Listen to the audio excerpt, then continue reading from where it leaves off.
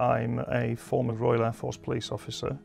I served 16 years and was medically discharged because I have an aggressive brain tumour, which means that someday in the not too distant future I am going to die.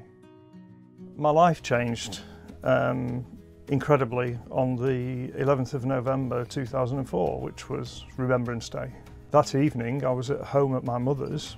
I went to bed and then I woke up around about 3 o'clock in the morning with two paramedics standing over me. They told me that I'd had a seizure. I had dislocated both my shoulders. I'd also partially chewed off my tongue. But the most shocking thing was that I had broken my back in 3 places. The injuries were comparable to a fighter pilot who'd ejected and had crushed his own spine with the G-forces. I lost an inch in height.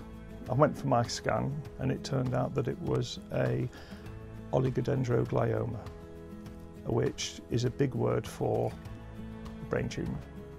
I went to Headley Court, but while I was there I met a social worker who I think realised that had I just left the RAF I would be in trouble, both financially and with somewhere to go. I'd probably have ended up homeless. And she sent my case to the RAF Benevolent Fund and they provided me a home. This home. I don't know how to say how wonderful that is. Sorry. I'm so happy that they saved me, really. Jim's my everything, really. Without the RAF Benevolent Fund, times for us would be much tougher than they are. After everything that's happened, I find myself being able to make pots, so that I'm now making and selling pots overseas, in Japan and Belgium. I've had an exhibition in Belgium and I've been published in 2 books. Although all of my work has this eroded surface because time has played its part, they're all useful in some way.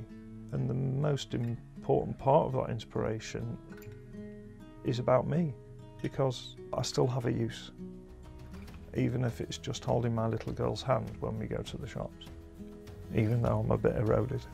I am enjoying life and I'm comfortable, and every day includes pain, every day includes medicine, every day is one less day. But none of it matters because I'm happy, because I have my gorgeous, beautiful Sarah, my children. God, look at me, I'm crying and I'm saying I'm happy. It is because I'm happy, and none of it would have happened without the Royal Air Force Benevolent Fund.